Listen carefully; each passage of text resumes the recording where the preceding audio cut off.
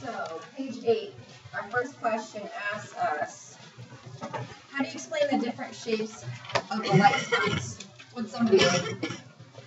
Please don't.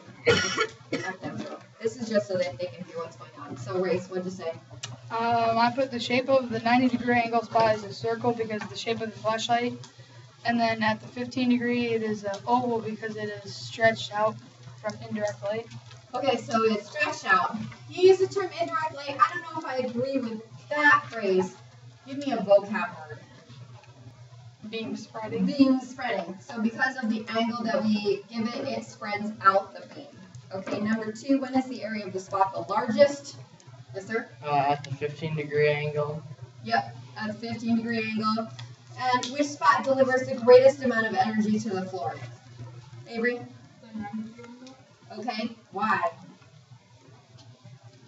Because the top has the strongest light concentration. It's the top, so it has the strongest light concentration. Thank you. Okay, yeah, that makes sense. Tell me in terms of that graph, which graph would we be looking at? 1 or 2?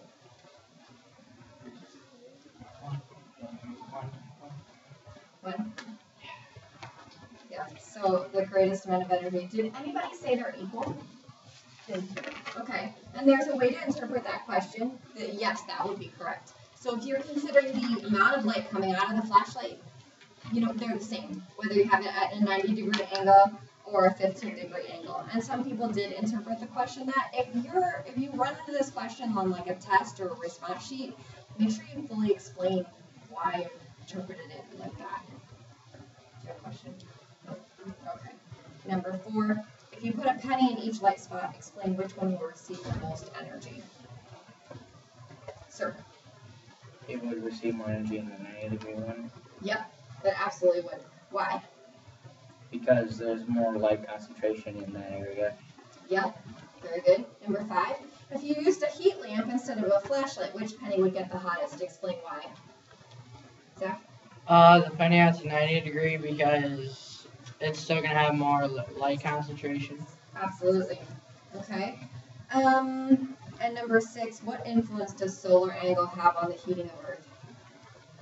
Go ahead. The more direct the light is on our planet, the hotter our planet gets. More direct light is. Yeah, so we have a high light concentration, right? And it's got to be at like a high solar angle, right? So we've hit that peak of that graph, correct? Okay, great. All right, any questions on that one? Yes, sir. I put where the sun is facing, we get more light, but then I also added for more concentration. And so the thing that affects concentration, and then in turn affects heat, is going to be your what? Solar angle. The solar angle. So if we have a high solar angle, it's going to be a higher concentration of light. It's going to get hotter. Think back to our question yesterday. Why does it get hot? Why is summer hotter? This is a piece of it. Okay, if our Earth is positioned to have a high solar angle, then it gets more direct sunlight. That sunlight is more concentrated. There's less beam spreading. Alright, so I'm going to show you an example of this. Real quick, I'm going to flip this around so they can check out those graphs. See if I can get that positioned.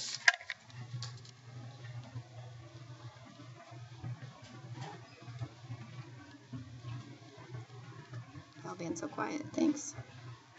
Okay, this next part's going to be a little tricky. Can you stop it for a second?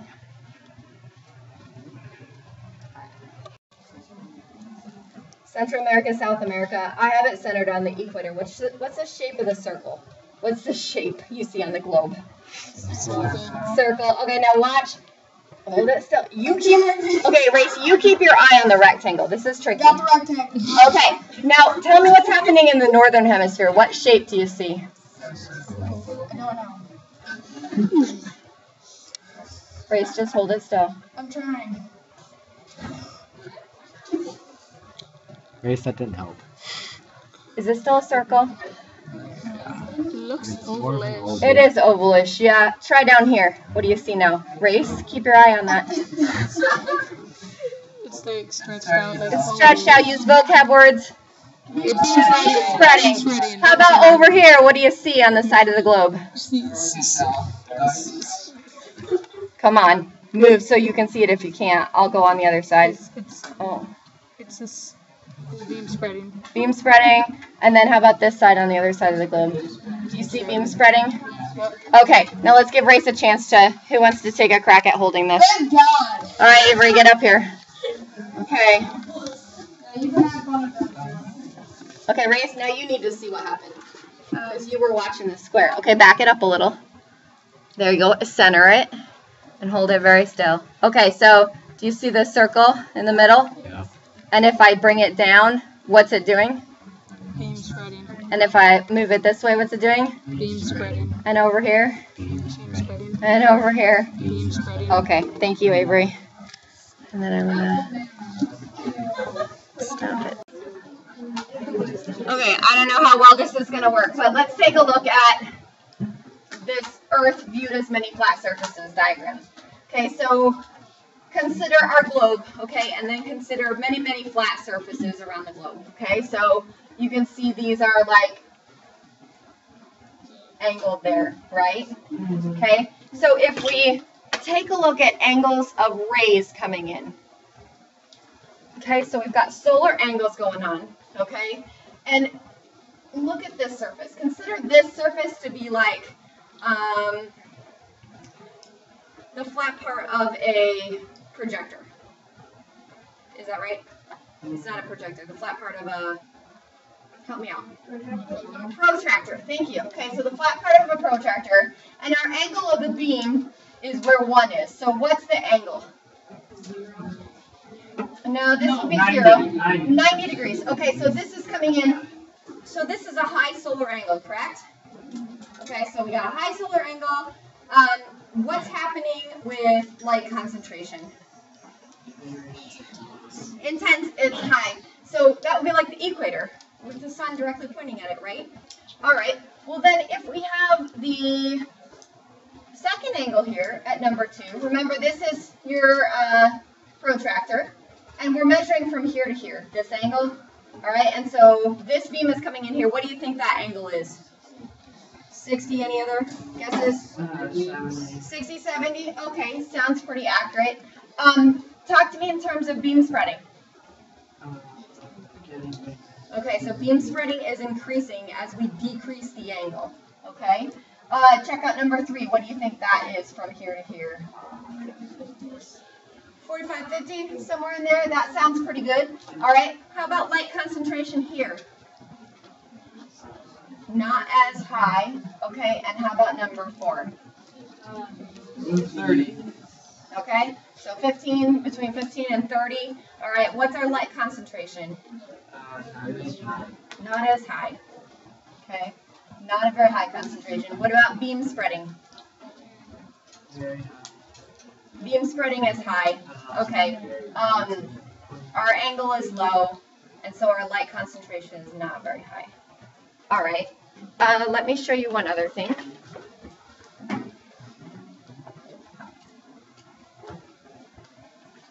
So these are the shapes that you might have seen when we did the projector on the globe.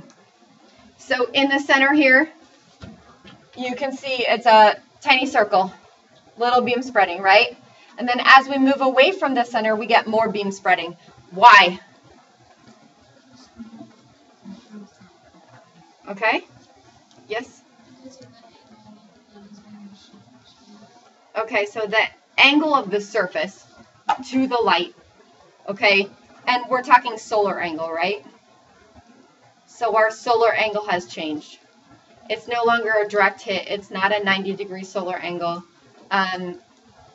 It becomes a lower solar angle as it goes around our globe. Okay, so what does this have to do with it being hotter in the summer? I got 1, 2, 3, 4, 5, 6, 7. Landon, what do you think? It's higher concentration in the summer. Can you tell me why? okay? Because the angle can increase, okay? The most being at 90 degrees. So now let's take a look at why our Earth revolving around the sun and the tilt creates these different solar angles, shall we? Okay, so we're gonna push this table in, we're gonna turn that light on, and we're gonna form a circle all the way around, and we're gonna walk. Anyone wanna hold the computer? Whoa, it's Just fine. Flip on the light. No, that light.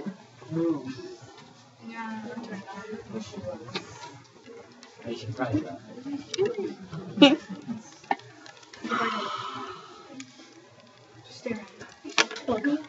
Okay, I need a circle around here.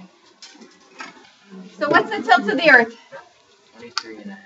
23.5 degrees and pointed towards what? North Star. Okay, focus on where the sunlight is shining the most intensely or the highest solar angle. So where do we have the least amount of beam spreading? Which part of the Earth? You guys come over there. You guys move. the Yep, north, move this way so you can see. northwestern Where's the hemisphere, most intense sunlight? southern west. Right here. Not even on the equator. It's southern hemisphere, okay? So southern hemisphere gets the most intense. What's the temperature like here, you think? Maybe like Hot, okay, ish. It depends where you are and on your physical features, okay? So it's going to be hot down here. So season for this place. summer, And for us, winter, here we are. This is the dead of winter. What day specifically, do you know? December 10th. No, that's when we're closest. Put that day out of your mind because we know that has nothing to do with seasons, 20th. okay? December 21st. Sure. What day is that? Winter solstice. This is the day in our Earth's revolution when the sun's most intense rays hit the Tropic of Capricorn, which happens to be what degree latitude south? 3.5 degrees. Isn't that cool? 23.5 degrees, okay? And so in our revolution, it hits this point and it's the most intense right there.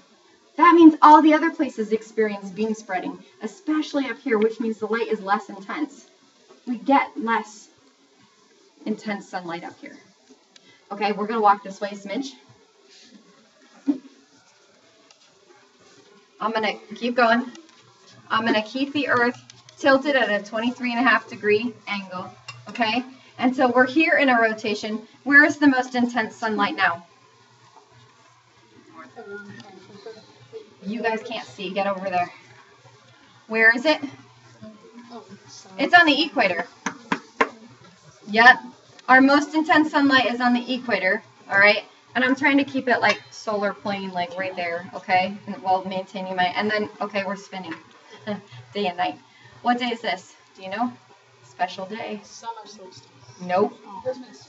No. December 21st is over here. We've gone a fourth of the way through our rotation. What season is next? Spring. So we go from winter to spring, okay? And the most intense rays are on the equator. And so it is what? No. This is called the spring equinox or the vernal equinox. Special day. Equinox sounds similar to equator, which sounds similar to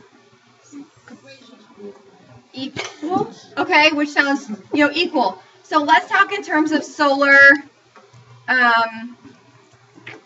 light concentration, okay? Which can then translate into heat concentration. So what's our light concentration from the northern hemisphere compared to the southern hemisphere? More or less, more, equal. Yeah. So the solar, the beam spreading up here and down here is an equal amount. It's also the day when we have an equal amount of sunlight. 12 hours in the northern hemisphere, 12 hours in the southern hemisphere. Moving right around. Give my arms a break. And I'll place it here. Where are we at here? Come this way, smidge. You got to be able to see where this light is hitting. So if you guys need to keep moving this way. All right. So what season are we in? We're in summer because we went winter, spring, summer. Okay. Where is the most intense sunlight hitting? Prime meridian. No, prime meridian's longitude. If you're thinking in terms of latitude, if it was the opposite there, Capricorn, the one in the northern hemisphere is Cancer. Cancer. Okay, so the Tropic of Cancer. And what degree latitude north is that? 23.5. Yes, coincidence? I think not. Totally not a coincidence that it is 23.5 degrees and the Earth is tilted at 23.5 degrees. Okay, so our most intense rays are in the northern hemisphere. Okay, beam spreading is minimal in the northern hemisphere. What about the southern hemisphere? Is it low beam spreading or high beam spreading?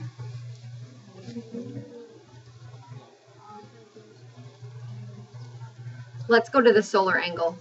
Solar angle in the northern hemisphere is direct or is low? It's direct, so it would be 90 degrees, okay? Now for the southern hemisphere, what's our angle that this light is coming in at? It's lower. Do you see that? Do you see how we have some here? So if it's a lower degree, look at our graphs. If it's a lower degree solar angle, what's our beam spreading? High. High beam spreading, which means there's less intense light down here. So we're in winter here, while we're in summer here. What day is it? August 20th. Summer. I know you think the hottest day of the year, but that's not quite right. Because our heat, like, catches up to us. We'll talk about that in a little bit. It's not the hottest day of the year. It is the day when we have the longest amount of sunlight and the most intense rays on the Tropic of Cancer. So what's this day called? If that was the winter solstice, this is here's the summer solstice date. 6 months from December 21st. June 21st. Get that 10th date out of your mind. That date doesn't count anymore. That was just to prove that the Earth, its seasons are not related to being closer to the sun. Make sense? Okay. We've disproven that. It is not because we're closer to the sun. It has everything to do with these solar angles. Okay? So, where was I? Oh, the date. Summer solstice is when? June 21st.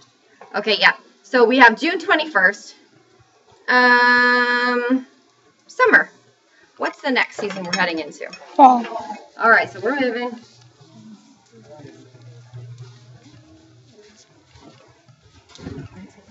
Yep, stay here so that you can see. Make your way around. Scoot this way a smidge. Okay, you're good. Stay right there. Okay, so most intense rays are where on the globe? Yep, they're on the equator. Means equal. Equal what? Equal amount of sunlight. Equal amounts of sunlight. And then Where? northern, southern hemisphere. Okay, equal amounts of daylight as well. How about beam spreading? And then sun concentration? Equal. Okay, I want to take you from summer, okay, into fall. So here we are in summer where the most intense rays are in the northern hemisphere. Now here's the deal. The northern hemisphere loses some of that light intensity while the southern hemisphere gains it. And here it equalizes. So it's in the favor of the north here. And then it's almost like the angle slides down. And now the most intense rays are on the equator instead of the Tropic of Capricorn. So it comes down here. So the south gets more solar intensity. Okay, the north gets less. The south gets less beam spreading. The north starts to get more beam spreading. Okay, until we rotate into winter again. All right. In the fall, at this point, it's a fall or autumnal equinox. Take a guess on the date.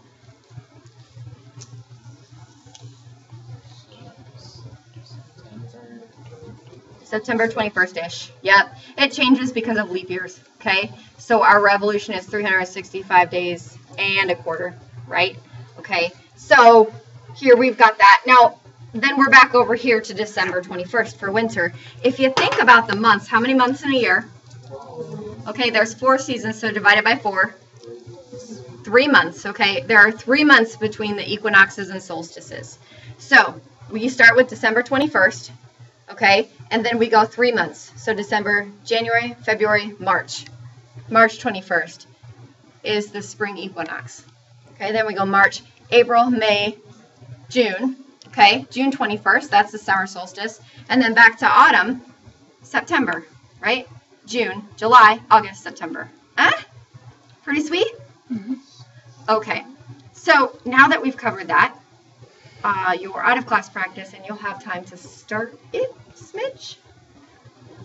Page 9. You'll write on the back side because there's no room to write on the front. And no, you don't have to fill all the lines, but you have to answer for each of the subjects. Okay? Ready, go. Thank you. Yep.